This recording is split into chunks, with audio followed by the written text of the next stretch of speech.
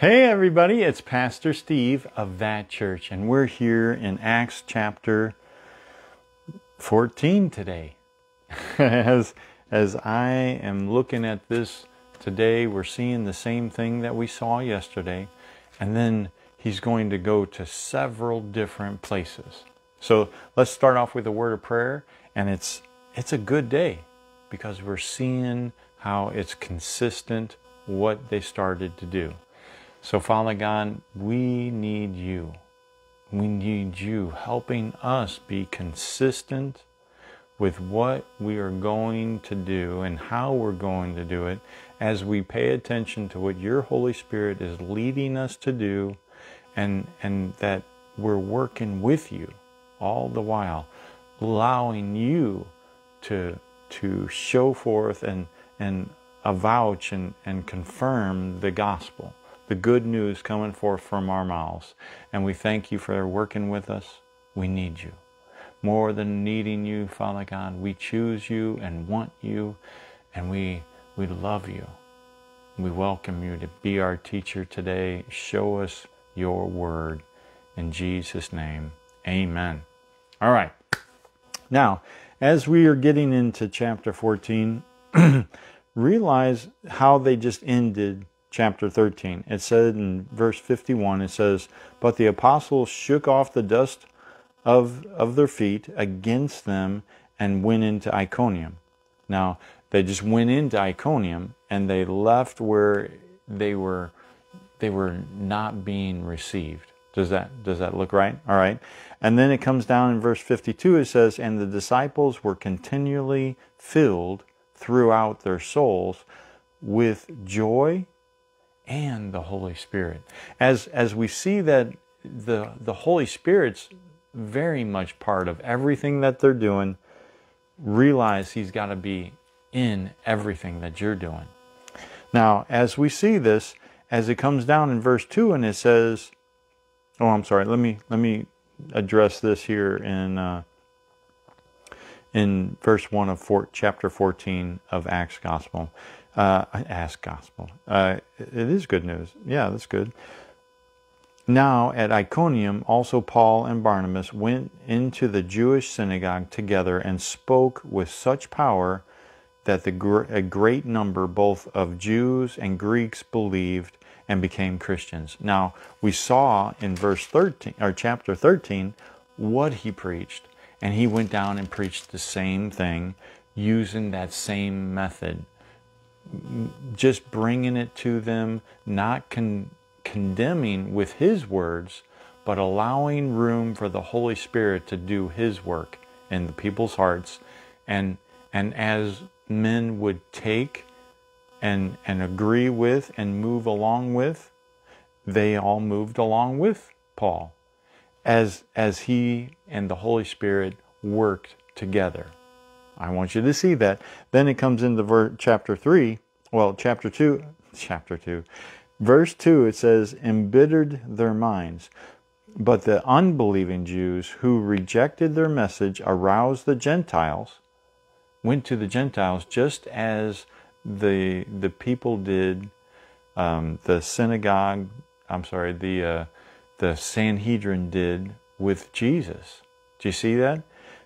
They embittered the minds of the Gentiles and embittered their minds against the brethren. Now, these are brothers in Christ, in the anointing. These are the people that were at the synagogue that some of them didn't receive what Paul and Barnabas, help, Lord. Holy Spirit, we need your flow here today. Thank you, Lord God. Thank you for it. So in verse 3, it says, "So Paul and Barnabas stayed on there for a long time, speaking freely and fearlessly and boldly in the name, in the Lord." Is the Lord the Holy Spirit? Yeah. "Who continued to bear testimony to the word of his grace, granting signs and wonders." Now, who was doing what? God was doing, the Lord, who continued to bear testimony to the word of his grace, granting signs and wonders. It's God working with them. Do you see it right there in that verse? Verse 3. Then it comes down in at the end of verse 4, and it says, but the residents of the town were divided, some siding with the Jews and some siding with the apostles. What I want you to see is, you see here Paul and Barnabas being called apostles because they were sent ones. Now, they were sent out by the Holy Spirit, remember? And now they're working with the Holy Spirit, bearing witness together, allowing the Holy Spirit to bear witness in the hearts of these men and women, right? Then it comes down in verse 6 and it says, they, aware of the situation, made their escape to Lystra and Derbe, the cities of Lycaonium, and the neighboring districts. Now, they went to a whole bunch of different places. But what I want you to see is they didn't stay. They stayed for a long time. But there was a threat that was brought up against them. And when they found out about it, they left town. They didn't stay. There's times you're supposed to stay, and there's times you're supposed to get out. You follow the Holy Spirit. That's what I wanted to point out there. And look at verse 7. And there they continued to preach the glad tidings of the gospel. In verse 8 it says, now at Lystra a man sat who found it impossible to use his feet, for he was a cripple from birth and had never walked. Now, this is an outstanding miracle. And that's why certain things happen after this, because they were worshiping other gods, and they thought, man, we've never seen anything like this before. So right before them all, and in the presence, in the sight of those people, they knew who this person was before Paul got there, before Barnabas got there. But look at what happened here. He was listening to Paul as he talked, and Paul gazing intently at him, observing that he had faith to be healed. Now, how do you know when somebody's got faith to be healed? The Holy Spirit was telling him. Now he's seeing that his countenance had changed. He's seeing things from the natural on the outside, but looking inwardly, perceiving that as his gaze was directed at by the Holy Spirit, the gaze was directed at this man. The Holy Spirit's directing. And here, the Holy Spirit's pointing out to Paul who's ready, what to do next, what to say. All of these things are coming forth here. And I like to see this. Paul stopped and shouted at the man. Is it the shout that did this? Or is it the forcefulness that Paul was moving with because he's moving in the Holy Spirit? He's moving with the Holy Spirit. Shouted at him, stand up erect on your feet, and he leaped up and walked. I'm pointing out here, he got loud. All right, and then it comes down, and they call Barnabas Zeus and Paul Hermes, because Paul was doing most of the speaking. That means Barnabas was doing some. As we see why Barnabas is different than Paul, we see that Paul was bringing things forth more eloquently with the Holy Spirit. He's bringing things forth and doing different things. But look here in verse 14, it says, but when the apostles, Barnabas and Paul, heard of it, They tore their clothes and dashed out among the crowd, shouting. Now, these are not synagogue people. they are worshiping these idols and worshiping these other gods, these other things that they've come to worship. But look at that here. He goes out shouting. He goes out shouting again. He got loud again. And when the apostles Barnabas and Paul heard of it, they tore their clothing as if they were in the Jewish synagogue, right? Because that's what the high priest did, because they thought Jesus was cursing or Stephen was cursing, and making out God to be something he wasn't. And you see, they're doing things as Jewish people, as Jewish custom was, but they're doing it before God along with the Holy Spirit. So they have some of the old training mixed with the new training that the Holy Spirit's training them with. Now, as we see these things, look down here in verse 16. It says, the generations past who permitted all the nations to walk in their own ways. Now, God permitted, there was a time frame, there was a situation that was happening that God allowed in generations past. God permitted the nations to walk in their own ways. Now, and followed after their own hearts what they were seeing to do. And then look at what it says in 17. Yet he did not neglect to leave some witness of himself. There was always a witness of God all the time, and the people had a choice, which made them not just be under something and have no choice. God left them a choice. God always leaves them a choice and makes a way of escape for you. You have to take it. And then here, the rest of that verse says, for he did you good by showing you kindness and gave you rains from heaven and fruitful seasons, satisfying your hearts with nourishment and happiness. That's what God has always been doing. But do people see it that way? No. Even in the light of these words, they with difficulty prevented the people from offering sacrifice to them. Now, that was a strange place, I'm sure, for Paul and Barnabas to be in. So look what happens next.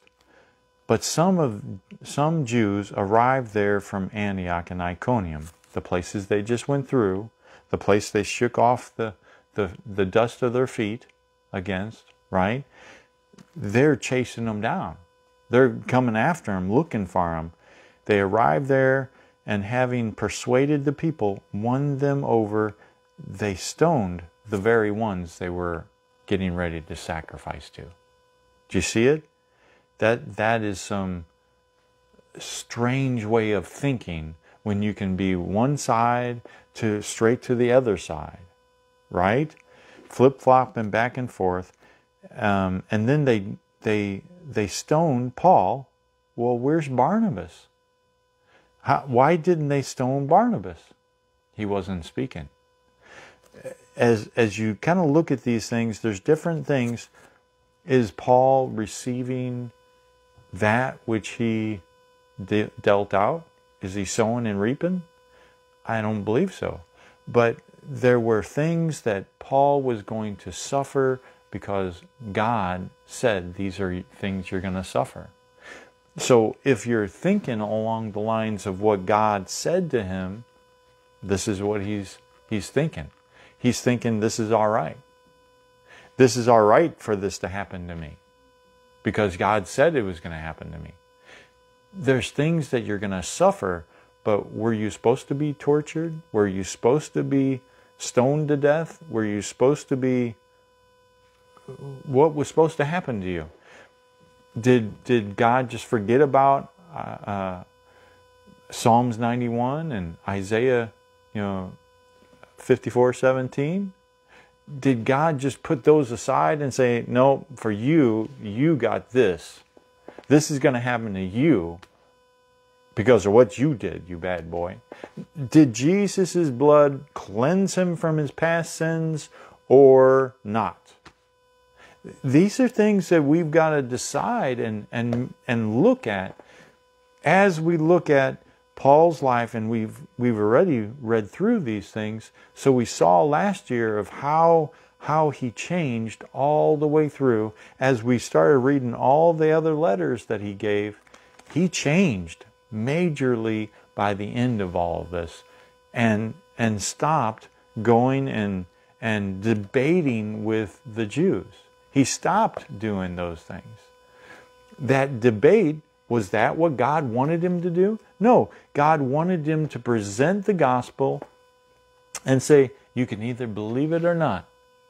I'm headed to the next place. And that's what you see in his life as it continues on from here. So as we look at the rest of this, I like to look at verse 20 here. It says, but the disciples formed a circle about him, and he got up and went back into the town. And on the morrow went on with Barnabas to Derbe. Now, a person that just got stoned, they think he's dead. Was he dead? Was he not dead? I would say he was dead. The disciples circled around him, and the Holy Spirit raised him up. So much so that he was healed enough to go on a journey the next day. So I like to look at these things, and I like to say, who were these disciples? Did some disciples come along with him? No. Remember, Mark came along with, but deserted them. And here went back to Jerusalem. He was out of here. I'm out of here. I can't handle this. I'm not doing this with you. I'm not going there with you, right? So the disciples were the ones that just believed. And Barnabas was teaching, maybe, talking to him separately. Went away. Barnabas withdrew as they were getting ready to stone Paul. Barnabas walked through the crowd, but Paul didn't. Paul stayed and got stoned. Remember how Jesus, he's in his own hometown and is pushed up to the pinnacle of their city, and they're going to throw him off the cliff. And here it says that Jesus turned and walked through the crowd without anybody touching him. They had an angry mob there, enough to bring him all the way to that pinnacle of that mountain or that hillside, right? And they couldn't throw him off. Jesus turned and walked through them. Is that what Barnabas did here? As we look at these different things about why Barnabas didn't get this and why Paul did, was Barnabas believing something different? Barnabas, was he seeing something different from Jesus' life? Because that's who they're supposed to be like. And Paul, is he still following the way he was? And here, he's thinking it's all right to be stoned. So I don't know all these things, but I'm pointing these things out so you realize, do you have to go through a stoning? Barnabas didn't go through a stoning. Paul did. Jesus didn't go through a stoning or a throwing down off the cliff. Paul did. Who are you going to follow? Our example, as Paul even tells us here in Ephesians 5:1, is that we're supposed to imitate, not Paul, but we're supposed to imitate, be imitators of God, copy him and follow him, his example, as well-beloved children imitate their father. Do you see that? As we pick and choose who we're going to follow, you're going to get whatever those that you're following get. You're going to receive in your life those that you follow. Follow after Jesus. And here, Paul at a different place says, follow me as I follow Christ. He was changing his way, his mode of operation as he went through. Now look, as we come down here in verse 21, it says, and they had preached when they had preached the good news, the gospel, to that town, and made disciples of many of the people, they went back to Lystra and Iconium and Antioch. So they're traveling. They're a traveling ministry, and they're going and going back to the same people, the same disciples that they raised up. For what purpose? Now watch how it changes here. In verse 22 it says, establishing and strengthening the souls and the hearts of the disciples. So they're setting up people to follow after Jesus as they are supposed to be following after Jesus. Do you see it? And here, you see this as it comes down, urging and warning and encouraging them to stand firm in the faith. Now, if they stop there, that's great. But this is what they go on, telling them that it is through many hardships, this and tribulations, we must enter the kingdom of God. Is that what Jesus said? There are certain things that Jesus said about this, but those things are putting down your ways of thinking and your ways of doing and being what you think is right, and taking up God's way of doing things and taking up and following after Him. Not after doing hardships. Not after being stoned. Not after these tribulations that they're going through. The tribulation Jesus was talking about, He said, take unto you my way of doing things. Take unto you my yoke. Learn of me. Be yoked with me, Jesus is saying, and follow after me. I know these are sounding a little bit different, but as you study out Paul's life, things majorly change toward the end. As you see how he is changing, that he's not so argumentative anymore, and that's what you're seeing from the last chapter. He presented the things a different way. And then he then came back and was moving on. He just got up and was ready to leave. Remember, he left Lystra and Derbe, right? And he didn't stay there. He stayed there a long time until there was a threat motion toward his life. And then he got up and out. Why didn't he get up and out before here? Did they catch him before he could get out? Why couldn't he get out, and why did Barnabas get out? So all of those things, we're bringing it, I'm bringing these things out. When it comes down here, in verse 23 it says, and when they had appointed and ordained elders for them in each church, with prayer and fasting, they committed them to the Lord, in whom they had come to believe, being full of joyful trust that He is the Christ, the Messiah.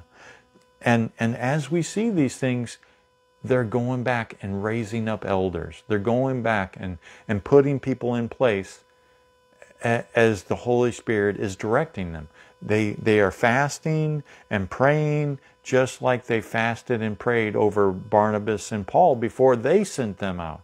They are doing the same thing. They're following after what they understand to do. And the Holy Spirit's leading them in, reminding them of what has happened already and showing them where they're headed. Now, if you go and do something on your own, are things going to happen to you outside of what the Holy Spirit's telling you to do?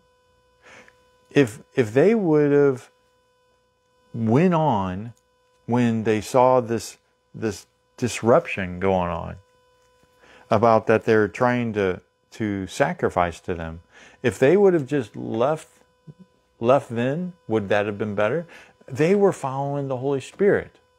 That's what I have to keep going back to. And was it exactly correct? Did they do things separate from following the Holy Spirit? Did they mess up that got them into this situation? Especially Paul into this situation. Well, there's different things we can go and look at in the Word, but we're not going to keep on with that. Let's look at how this changes down here. In verse 24, it says, "Then they went through Phystia and arrived at Pamphylia, and when they had spoken the word at Pergama, the doctrine concerning the attainment through Christ of salvation in the kingdom of God, they went down to Attalia. And from there they sailed back to Antioch, where they had first been commended by the grace of God for the work which they had now completed." Now, when did they get the idea? How did they get the idea that they were completed? Their job was completed, now they're going back. I would say the Holy Spirit was directing them, saying, all right, now it's time to return. You've done what you're supposed to do, let's go back. Arriving there, they gathered the church together and declared all God had accomplished with them, and how He had opened the Gentiles a door of faith in Jesus the Messiah, through whom we obtain salvation in the kingdom of God. And then here's this last verse of chapter 14. "And there they stayed no little time with the disciples." Doing what? Training new converts, instructing them on how to do things, explaining what they learned from their accounts with the Holy Spirit. Now, they're getting trained all the while by the Holy Spirit, so they're seeing the new way of doing it, or a different way maybe. How things were different in this place than different from that place. And why certain things happen. Why did the disciples circle around them? Because Barnabas probably gathered them up and circled them around and said, we can raise them from the dead. Let's do it right now. However, even if he wasn't dead, if his life was still in him, he had to be raised up and healed enough to be able to go on a journey the next day. All of these things we take in account and see that they're all the while training and instructing in the way of following the Holy Spirit. That's the whole thing of what we were getting out of today, is you're following the Holy Spirit, using Jesus as your guide, as your example, not using Paul as your example, because he's figuring it out with the Holy Spirit. And as we see these things, we have to realize Jesus is our example, and we're following after Him, and we're seeing different things happen in Paul's life and Barnabas's life. Why is there a difference? Why is this happening? Why is that happening? Why did it happen different in Jesus' life? And watch that you're only speaking what the Holy Spirit wants you to speak, and only doing that which the Holy Spirit shows you that the Father is doing. All right. As you come to the end here with me, remember, it's always God loves you. And we love you at that church. So come and join us on Sundays. And we're having the Bible study. We're having a Bible study tonight. And we're having a Bible study and worship on Friday night. And then Sunday service, my wife speaking. It's going to be a good service. So come come to that church. We're at 1118